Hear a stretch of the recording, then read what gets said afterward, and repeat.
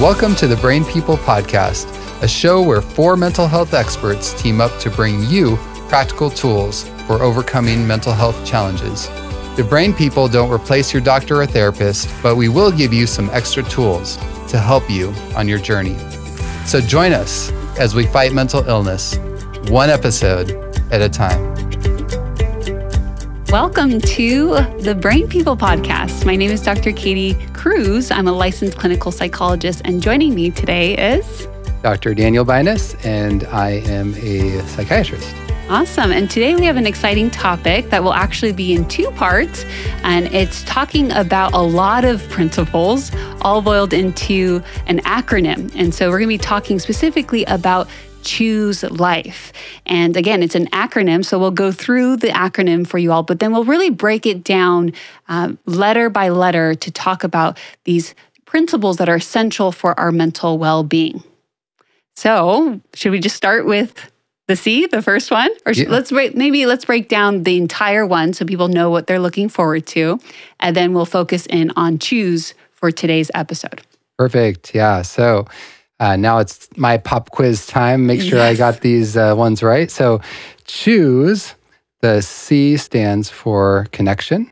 The H, maybe we should go back and forth. We'll quiz you too. Can. See if you got this. So H stands for hydration. Very good. The first O stands for optimism. The second for oxygen. The S for self-control.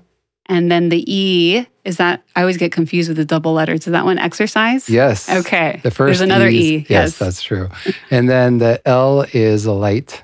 Yes. The I is internal clock. And the F is food. And then the other E is environment. You got it. All right. So that's Choose Life. And this is something that a few years ago, some of our staff were trying to figure out a good acronym where we could encompass some of the very holistic elements for supporting good, optimal mental health. And so we love this acronym because inherent in it is the term choice and, of course, life.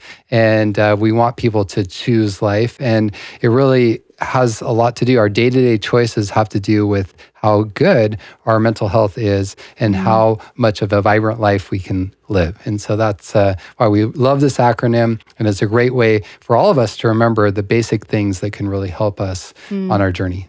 Yeah, I love the acronym. I think it's really helpful. One, acronyms help us remember things better. And then it's a lot of different principles.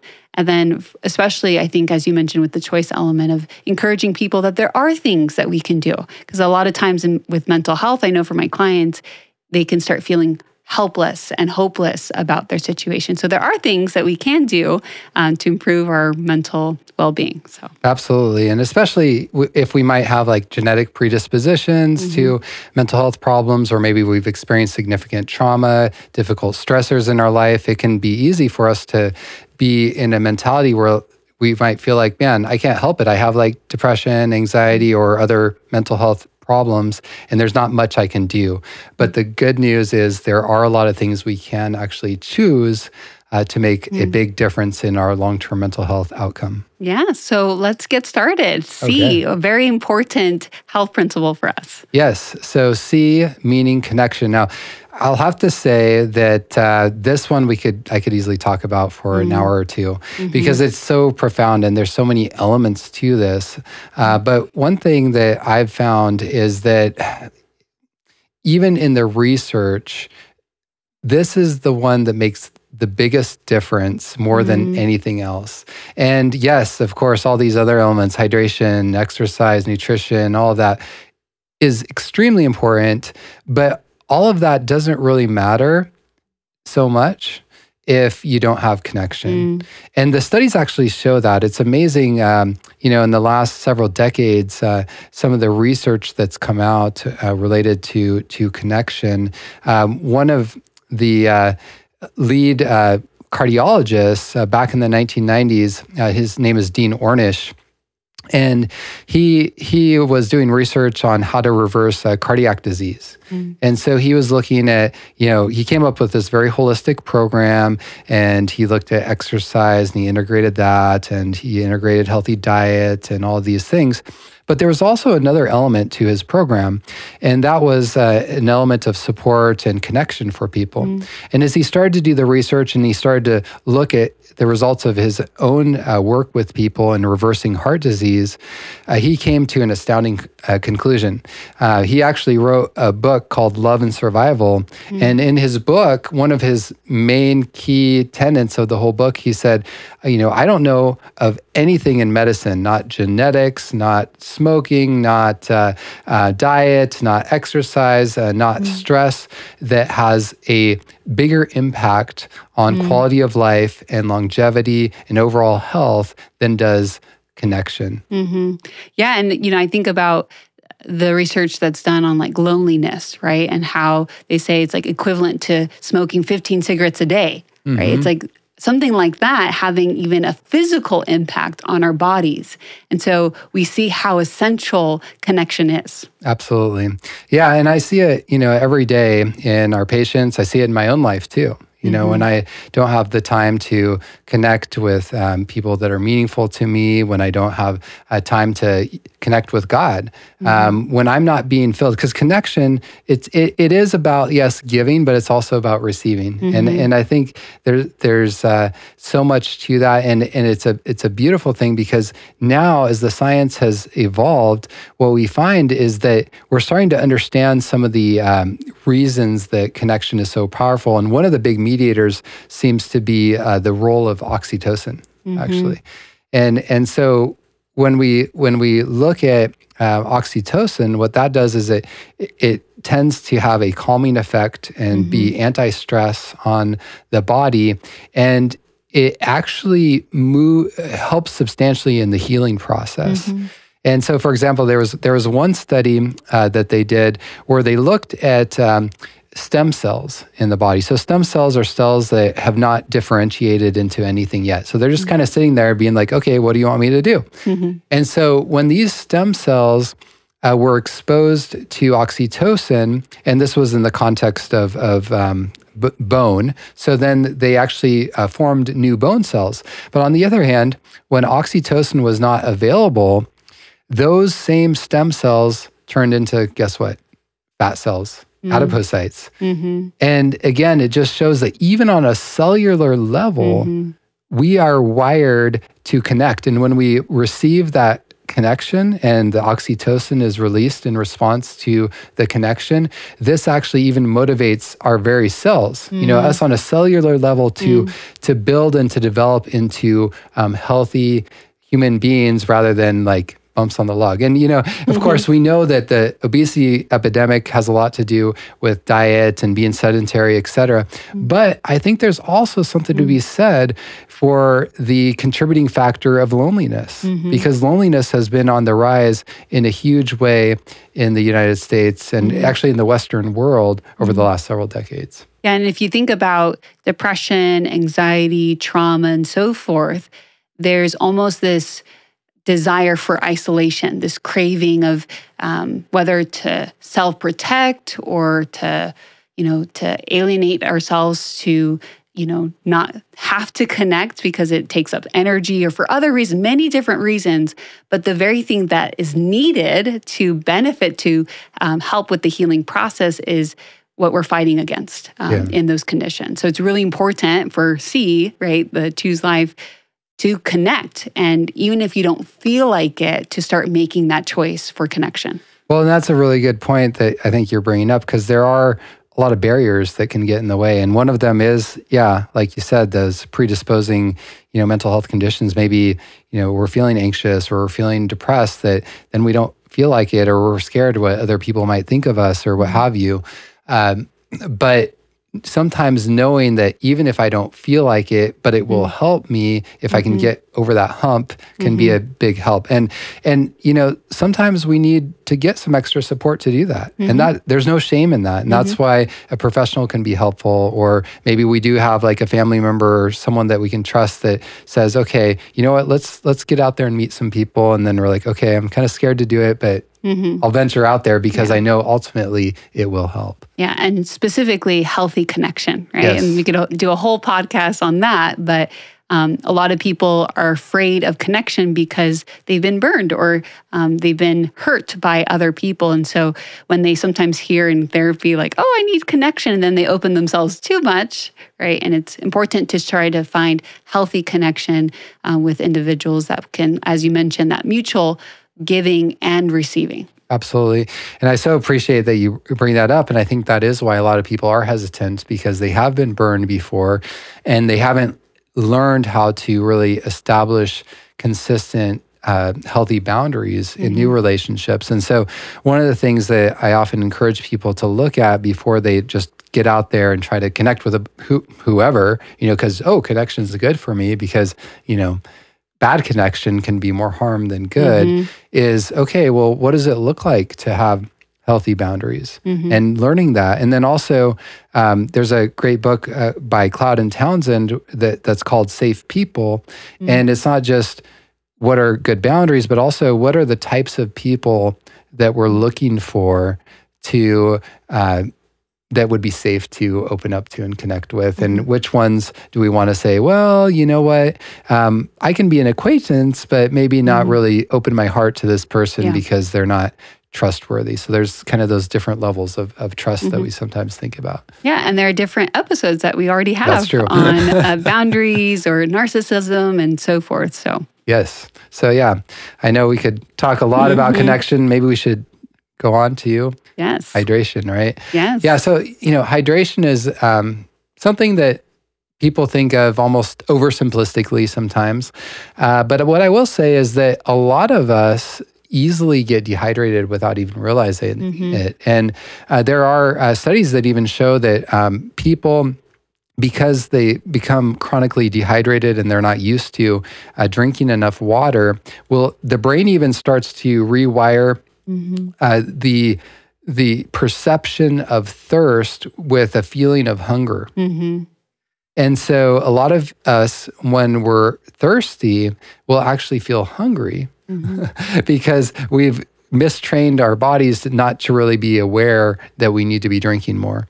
And one of the things that I encourage a lot of my patients, and I try to do myself, is, you know what? Why even mess around? Why not just first thing when you wake up, just indulge in several glasses of water? And because that can just rehydrate our body, our cells, and can make it a lot easier to stay hydrated throughout the day rather than trying to play catch up throughout the day. Yeah, and I know for many of my clients struggling with concentration, attention, a lot of it is just due to the fact they're not drinking enough water. And so we can see the impact that water has, yes, of course, on our body as a whole, but especially on our mind. And I often tell my clients, if our brain's almost 80% water, don't you think it needs water to sustain itself and to function? It's kind of like oil to a machine. Like you need it in order to have good ability to think. Absolutely. Simple, but don't forget it, right? And the other piece of this is people often want to know, how much water do I need to drink? And in reality, that is a difficult question to answer because there's so many variables that come into play here. So, a general rule of thumb is that you take your body weight in pounds and then cut it in half, and then that's how many ounces you should drink in a day. So for example, let's see, I weigh around 180-ish. Yeah, so we'll just say ballpark 180. So then I would cut that in half, and that would be 90 ounces.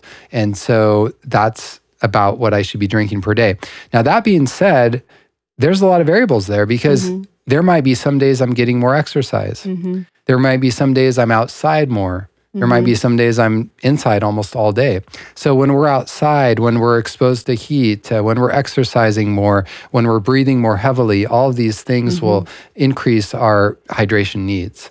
And on the other hand, if we're more sedentary, not breathing as much, indoors in a controlled environment, we're not going to need as much water. Yeah. One tip that often comes up when we talk about drinking more water for my clients is they say, I always forget. And so one thing that I tell them that has worked for a lot of them is just start putting water bottles or cups in places that you are at, frequently. So if they're at the TV a lot, just put a couple water bottles when you're there. If you're driving in the car a lot, put some in the car. And so it's making it easier to drink water because it is, if it's not a habit yet, it can be difficult to drink water. Absolutely. So just putting, water bottles or cups in places, like you mentioned, first thing in the morning, put it by your bedside. Do things that can make it easier because it can be difficult to even just think about drinking water in the first place. Yeah. But once you establish that habit, you start seeing the difference. And like you said, it really does impact energy levels, concentration, and there's even studies that show that it can induce depressive symptoms when people are dehydrated. One other real quick thing about hydration is the external use of water. So sometimes we just think about drinking water, but the external use is also important. Of course, it helps us stay clean, which is very important. Yes. But there's another element that has been given more attention here recently, which is hydrotherapy, or some people call it cold plunges that they do. So in other words, like hot and cold treatment. And some people just seem like they do the cold, but I like to do the good, get good and hot first, and then do cold. So basically, what data is starting to show is that there is significant benefit, both physically and mentally, for doing what we call contrast showers or contrast water treatment. So basically, you get good and warm first, and I like to do that just by getting really good and hot, either in a hot tub or a sauna or a shower. And so you get nice and hot, and then do really cold. And people do that in all sorts of different environments. You can do it straight in your shower, which is something I do every morning. Or you can do it, some people do it, in the Arctic ice, in very cold situations. And that's even more extreme. Some people get these cold plunge tubs that they can use.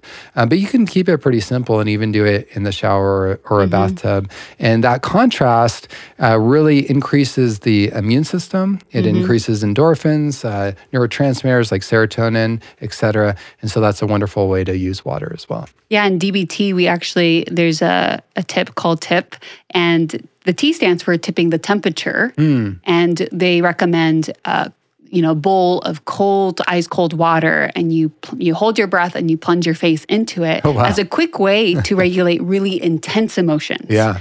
And so it's definitely something that is needed for emotion regulation as well. Yeah. And I know that we actually have an episode with Shayna, who does the hydrotherapy here at Beautiful Minds Wellness, who talks a little bit more about hydrotherapy. Absolutely. Yeah, so it's a great thing.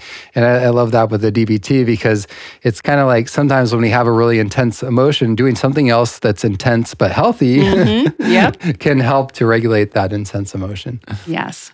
Shall we go on to the first O? Yes. So optimism. So this is something that Dr. Katie, I think you can especially speak to as a therapist, but obviously I deal with it every day too in my work with patients and even in my own personal life.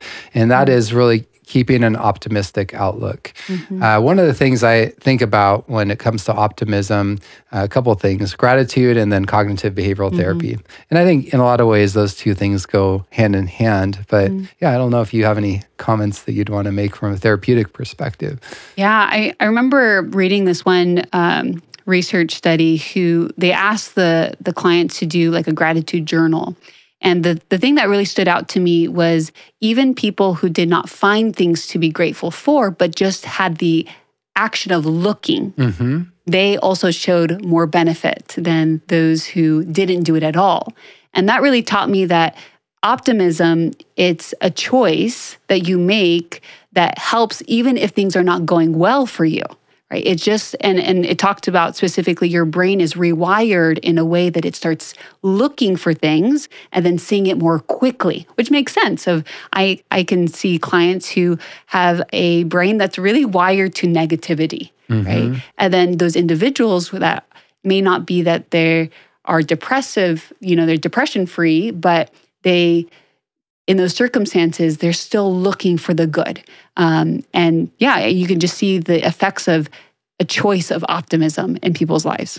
Yeah, I really like that, especially because it shows that gratitude and optimism really, it is a journey. It's not that, you're just either good at it or you're not good at it, but you can teach yourself to become more apt to find the good. And in so doing, even the process of looking for, like you said, starts to improve outlook and starts to improve our mental health. And it reminds me of another study too, where psychologists simply had people sit down. It was called the 3 Good Things study. And basically they were to, at the end of every day, and this was just a week long, they were to look for 3 good things from that day and write it down. And so at the end of the day, they wrote down those 3 good things and why, and they showed significantly improved mood and I believe anxiety as well, just at the end of 1 week. When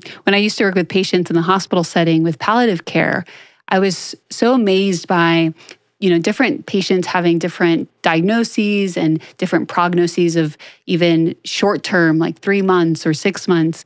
And there were some that they'd go in and say, oh, go meet with them because they just got this diagnosis or this prognosis. And some would teach me, like, would it be rebuked, really, of, hey, they have this diagnosis, and they'd say something like, I've really seen how it's brought my family together. Wow. My sister, my brother, they wouldn't have come together without this. And, it's sad that it's happening, and I don't want it to happen, right? Because it's realistic, not overly positive, but they were always optimistic. And we would always see, and this research also supports this, that their prognosis would be better from optimism and gratitude. That's amazing.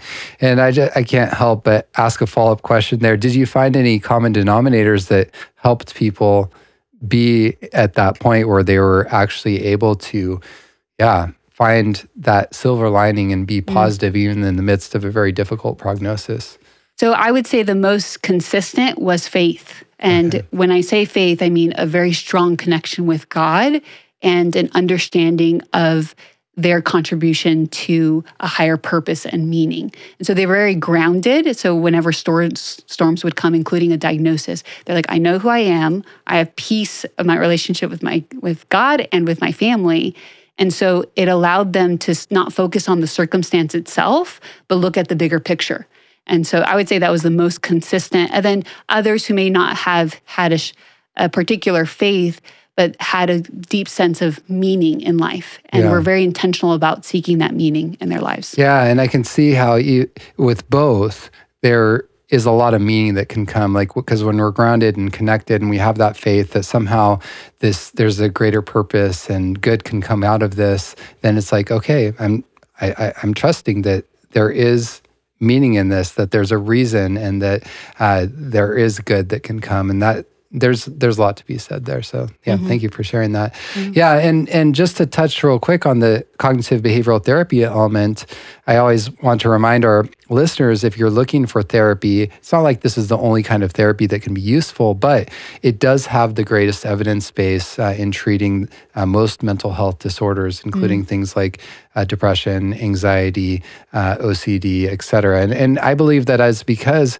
it really does focus on challenging those negative thoughts and really looking at what are the beliefs that are driving those, and how can we shift our perspective to see things, more optimistically. It doesn't mean like everything's happy. Yeah, there are sad things in life. There are difficult things in life. But again, how can we look at those in a way that brings meaning, in a way that brings a positive perspective and brings us hope in the end and helps us to move forward and feel like we have the ability to make some sort of change or difference, even if there's circumstances that we can't control, we can still choose how we respond to that. Because if you really think about it realistically, there are always more good things that are happening than bad. Yes. It's when we're caught in the bad itself that it doesn't seem that way. Even clients that tell me, oh, there's nothing good in my life. And I'm a little hesitant to ask, but I say, if you were to give a percentage of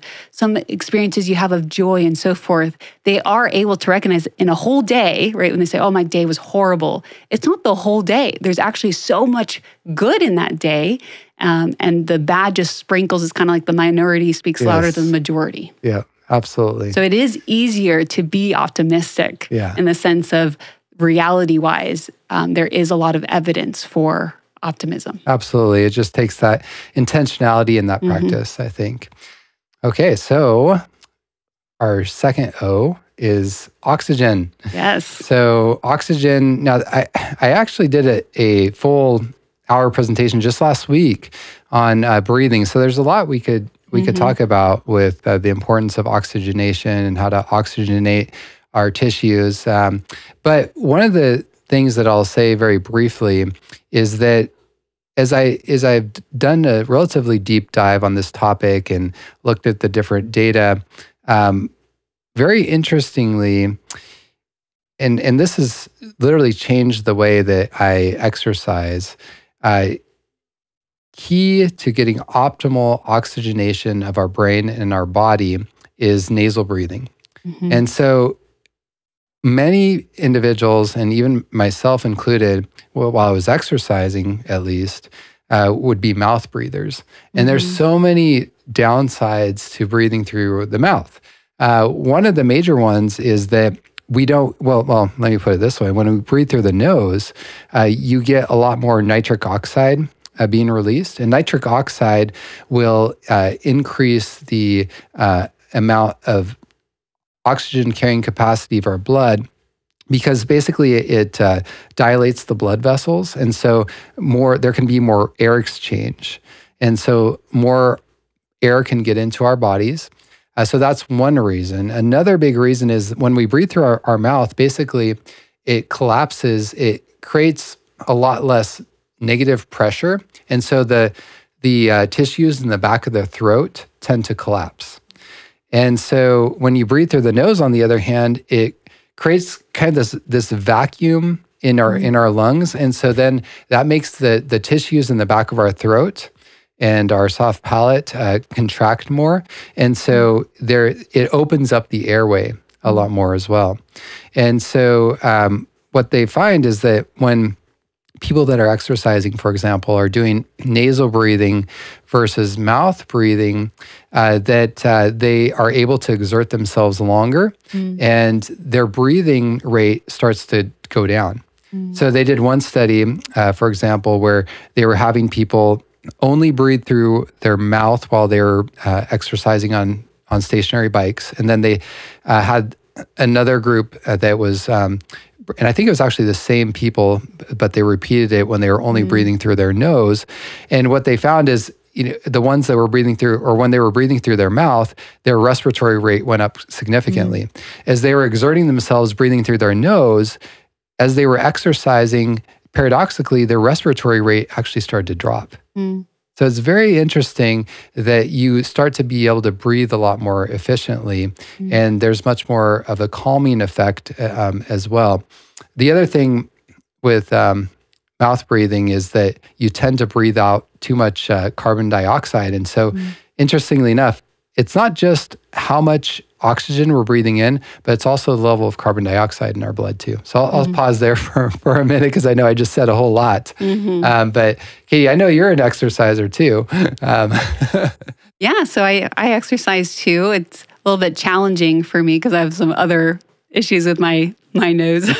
But yeah, you can definitely, for running, right, it's more beneficial to use your diaphragm for running. I know for my clients, one thing that from a mental standpoint too, is thinking that with anxiety specifically, you're turning on the sympathetic nervous system, right, by hyperventilating. And a lot of times we are, especially with panic attacks or other things related, we want to try to gasp for more air.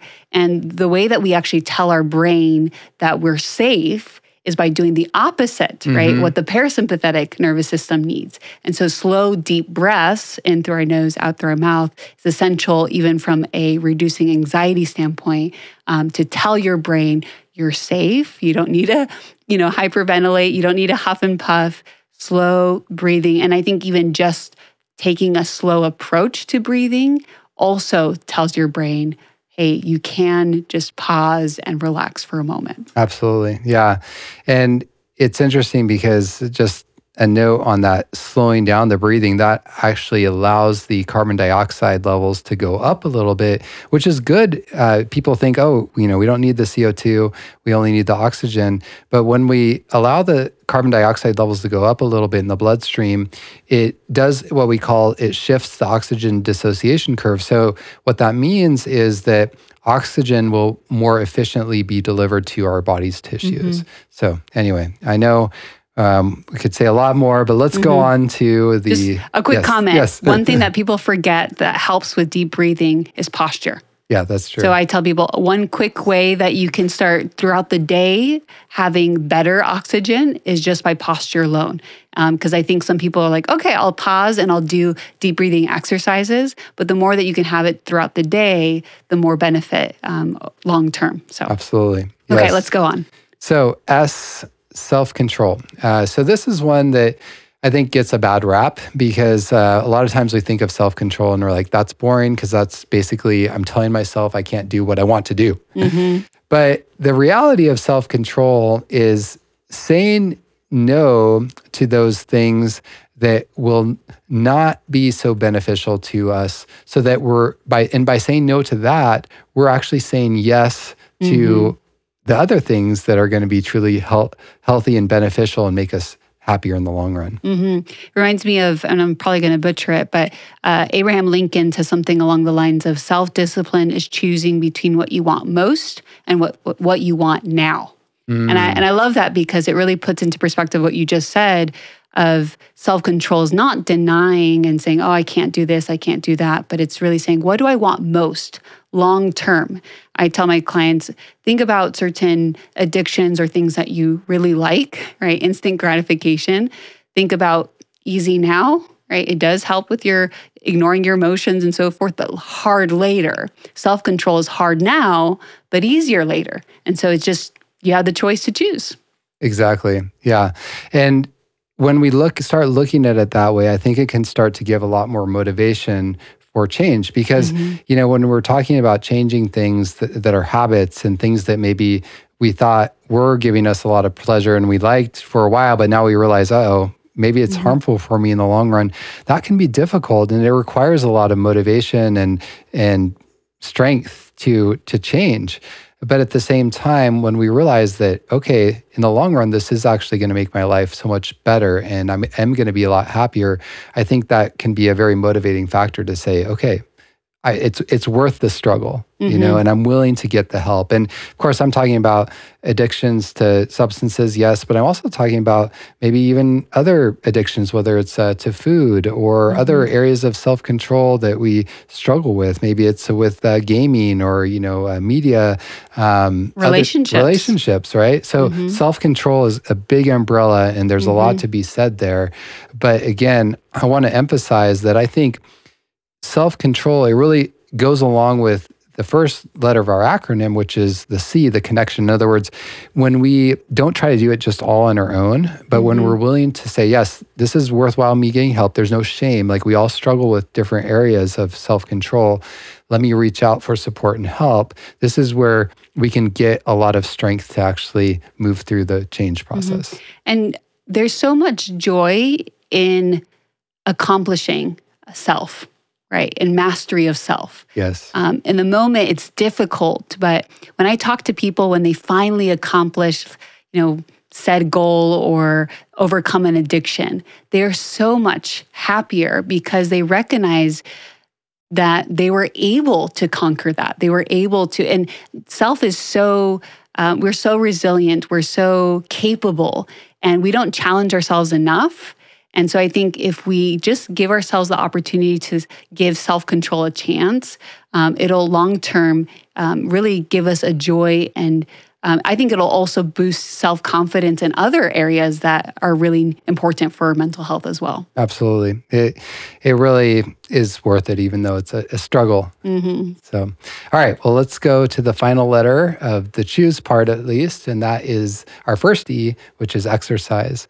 So exercise is one of those things that I tell people when they come through our intensive outpatient program, for example, this will jumpstart your mental health quicker than anything else because it's almost instantaneous. And yeah, the first few days that people start exercising regularly, they can feel a little more fatigued afterwards because you're not used to it, and you're potentially going to feel sore, and you're probably releasing some toxins and this sort of thing.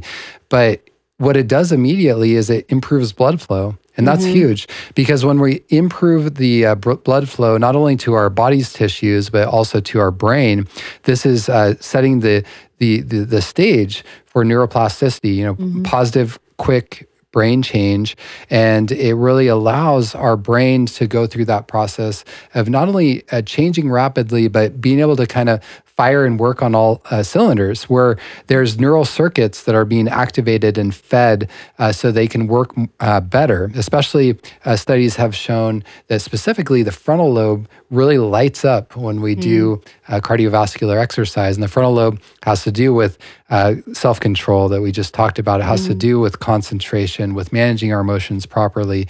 And there's a lot of studies that show that exercise is just as good as medications for a lot of mental health disorders. Yeah, one thing that I emphasize with within DBT, because people experience very intense emotions, is our body is in constant, sympathetic nervous system. It's releasing cortisol, it's releasing adrenaline and so forth. And exercise is a good kind of remedy for that, in the sense of, we were meant to, if we see a bear, or you're not supposed to run when you see a bear, but some sort of danger, right? And you're supposed to run away. So our body was built in a way that you respond naturally with exercise to stress and danger. And so it's helping your body say, okay, let's release that in a healthy way, in a way that stresses your body, which is interesting how exercise works. It stresses your body, but then it brings it back to equilibrium afterwards. And so people who struggle with intense emotions, intense exercise as a quick little kind of skill or thing to implement in that moment can help bring them back down. Yeah, there was actually a study that was done that showed clearly that, exercise does increase cortisol levels, but it does it only transiently. And because of that, it allows people to become then more resilient to future stressors, whether they're emotional or physical or what have you. So it goes right along with what you're saying. It's a great way to channel that stress, if you will, into something positive and then make us more resilient for the future. Now, someone might ask, because I get this question a lot with intense exercise specifically, and in response to intense emotions, but is there a recommendation for how much exercise or the intensity of exercise on a regular basis? So the general recommendations are ideally at least 150 minutes per week of moderate intense exercise. So in that, you're going to have a little bit of breathlessness, maybe a little bit of tiredness while you're exercising, but it's not that heavy exertion where you really are just almost feeling like you're completely out of breath or something like that. If it's vigorous intensity exercise where you're really going, your heart rate is quite high and you're really exerting yourself, you only need about 75 minutes per week of that to get pretty optimal benefit. Yeah. All right. Well, that's choose, right? And definitely we have a lot more to go through. But just encouragement to hear these principles and to start making some choices, to make some changes. But you want to tune in for our part 2, which then talks about life. And we'll go through that as well and talk a little bit more about the choices that we make that are important for having that vibrant mental health.